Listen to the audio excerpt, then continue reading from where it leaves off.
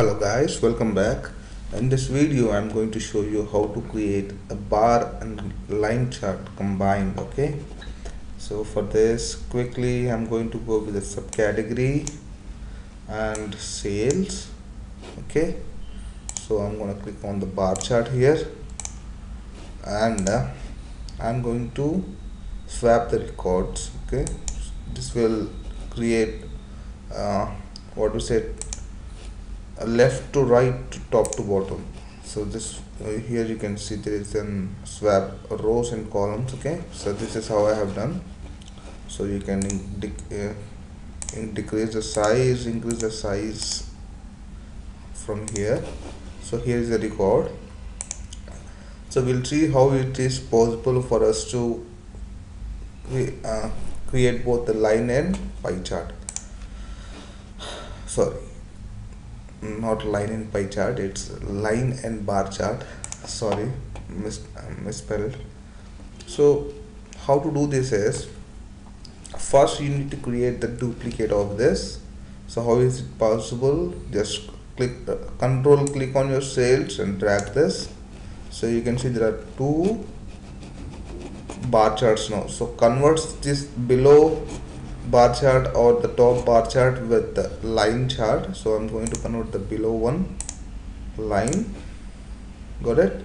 Now you just right click here and click on the dual axis. Don't get worried, it's working still fine, but the first, by default the first pie chart has become to the automatic. So I'm going to click here, click on the bar. So you can see, so you can there is still some color matching here, so we'll just change the color. Click on this color and got it. I'm going to click this with dots.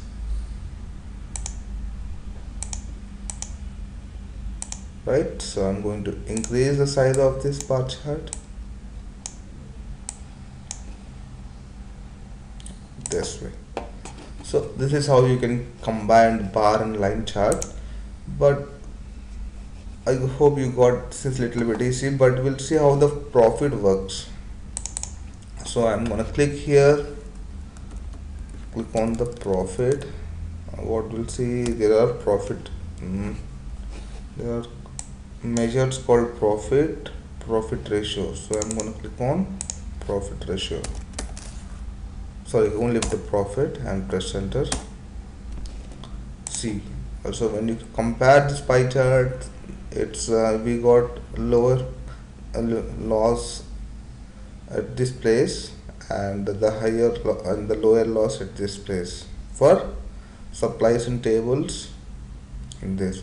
But here you can see to the left axis it is 300 beginning, and to the right you can see 60 and so.